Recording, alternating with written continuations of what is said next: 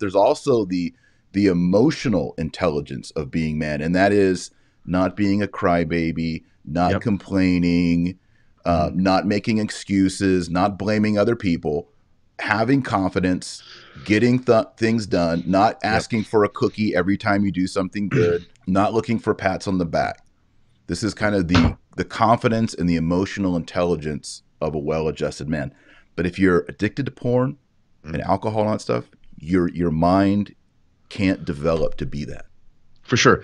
And I think that's a good segue, because one of the other things I found in my book that people are concerned with is the term that I use that's called effeminacy.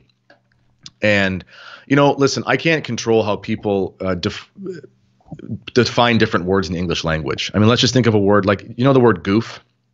Like if I say you're being a goof. In Canada, probably the States, it's kind of just like an insult for saying that somebody's being dumb. In England, and at least from talking to friends from England and friends from Ireland, it's actually in parts of the UK and the British Isles in general used to say that somebody is a sexual predator. And the same thing with the word pride. If I say to my son, I'm proud of my son, I'm not saying I'm happy that you have demonstrated the capital vice of pride as per like the original sin. Right. It's just I'm humbled by your accomplishments. I'm honored that how hard you work. We know that we use words differently. Okay. Right. So as far as the word effeminacy, St. Thomas Aquinas defines it. I believe it's in Secunda, question 138. Essentially, it's a reluctance to suffer due to an attachment to pleasure. It's a reluctance to suffer due to an attachment to pleasure. There are other ways that people have used the word effeminacy, and that's fine. People can, like I said, but in my book, I talk about effeminacy as being the reluctance to suffer due to attachment to pleasure, and that's the framework that I talk about. So I was thinking earlier, yes, there are the big ticket items, addictions, infidelity. Like there's all those sorts of effeminate things, because really what those are is there are things that are pleasurable, but they're unlawful, and they're going to hurt you and your family. But you do them anyway because you're not willing to suffer the loss of something you want to do for your own pleasure. I saw this guy a few months ago. I hadn't seen him in a decade or something. I knew him from growing up, and he's a lawyer now, and he's working in Toronto, and I live about 2 hours away from Toronto. So sometimes people will do is they won't commute because it's a little too far, but they'll stay in the big city for a week and come home and see their kids on the weekend or whatever. It's a common thing. I get it. And some people have different situations. I understand that. But he's a lawyer, and I know you can make a good living as a lawyer anywhere. Okay, we don't live in like an impoverished third world nation in Canada. You can be the wealthiest man in town having a small practice in a regular town. And we were talking, and the guy just seemed so unhappy. He just got married, had a kid. I told him I had 4 kids that were 4 years old and under. He looked at me like I was a crazy person, which I kind of am.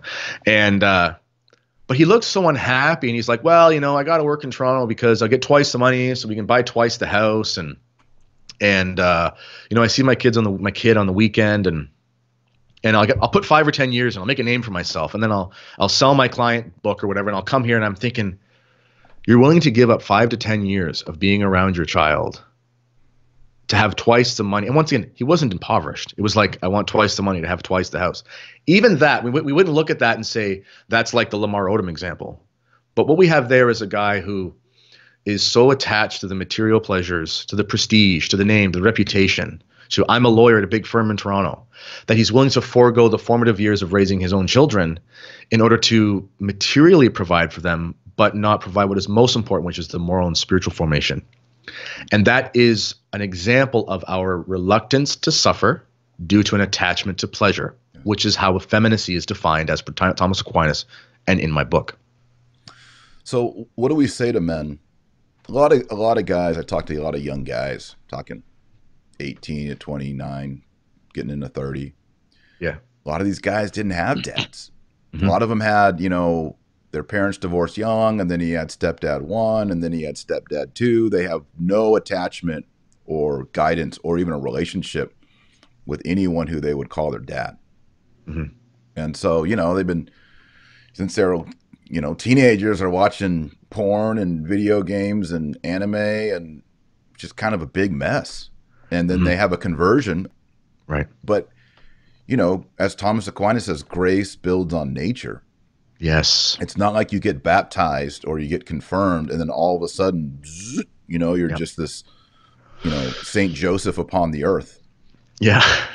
Yeah. So what are some practical things that we can give to these young men who know they're lacking? They're like, look, I didn't have this. And it's not their fault. We can't just be spiritualists, right? Where I pray 20 rosaries. And Matt Fradd talks about this in his research on pornography. People will email him and say, I've done 20 rosaries. Why am I still, And he says, listen, you got to go for a run. You got to go lift some weights. I have this chapter on jump in a cold pool, swim across the lake. St. Francis Assisi said that. Look, I mean, physical exercise changes the way you think. It's fact. Yes. Facts. #facts. Sorry, go ahead. No, you're right. And also our body and we're not Albigensians. We're not dualists. Thank you. We believe that the body was ordained to be good. And we believe that the soul is the form of the body. Yes. And that your body is a unique body and your soul is a unique soul made only for your body. Okay. Which means if you're going to have cohesion in your spiritual life between body and soul, you have to tame the horse. You have to break in your body in order that it will do what is necessary and be subject to the needs of your soul so that you can achieve great heights in the spiritual life and in the moral life. So this is why we fast.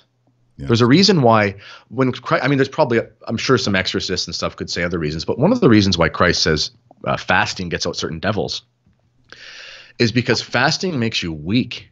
And the weaker you are, the more you have to depend on God. Mm-hmm. So if you get to the point where you are just like, you've done fasting, I've done some, and it's like 4 PM and you're just like, you want to pass out, fall asleep. Doesn't matter how much coffee you drink. You are sitting there going, God, I got nothing left, take over. And that's a great, the devil hates humility and subjugating your body and recognizing how weak you are. It forces you to be humble. Right. And that's why and that will, in the face of pornography, in the face of alcohol addiction, in the face of video game addiction, all these things, even just being soft and not doing what you're supposed to do, you will have command over your pleasures in order to do what is right. One of the people in the live chat, his name is Nate Noble, put his comment on the screen. He says, my dad left, and what helped me leave the effeminate life was exercise and doing hard things. Mm-hmm. That's exactly what you just said. We must do things that we do not want to do because effeminacy is softness. That's what it means. It's softness. And that is so repulsive in the eyes of women when they look at men and see that softness. Mm-hmm. The aversion to do hard things. This is what being a father ultimately is. Yeah.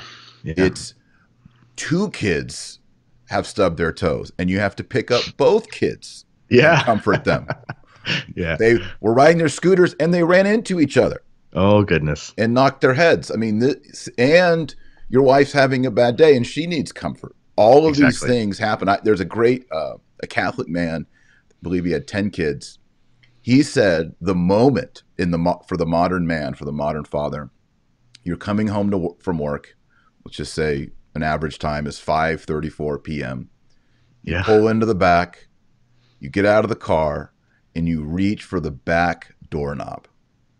Yeah. He said, that is the moment of testing because you worked all day. You did your job. Now you're moving into the domestic realm, which is a hard transition for a lot of men. Yeah. A lot of men just go to the bar and drink for an hour and then go home. But you grab the doorknob and you turn it and your wife could be there in a dress, honey, and your favorite meal could be on the stove and the kids could be daddy, which happens sometimes and it's awesome. Yeah. Or there could be broken glass on the ground and a kid crying and your wife in tears. You don't know. You don't know. But you have to put your hand on the doorknob and say, here we go, Jesus, and turn the knob and be the man, whatever it is. Man, I walk in my house and I got 4 kids who are 4 years old and under. My wife could be literally breastfeeding the one child and the 3 kids are having a shouting match and there's a plate on the floor and someone just cut the other guy's forehead with his teeth because they were wrestling.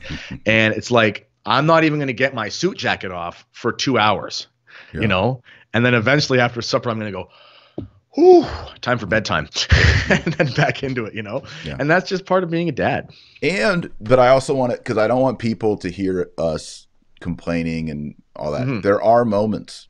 And I think if you run your home properly, there are moments of the glory where you turn the doorknob and Joy's there smiling and there's a great meal and the kids are finishing up some homework or homeschool and they say, Dad, you want to go outside and play, or let's go throw the ball? I mean, those moments, and it's those moments where you put in a full day and you come home and the domestic situation is working, it's going well, and you're like, man, love being married. Yes. Matrimony is awesome. I love having a lot of kids. So I don't want to hear, I mean, I don't want you to hear us, if you're a 23-year-old man who's thinking about jumping into this, I'm going to be a Catholic dad with 6 kids. I don't want you to hear that it's always just broken teeth and split heads and crying wives. That's not what we're saying. We're just saying that if that happens, you can't come home and be like, oh, come on, I just been working all day. What's wrong?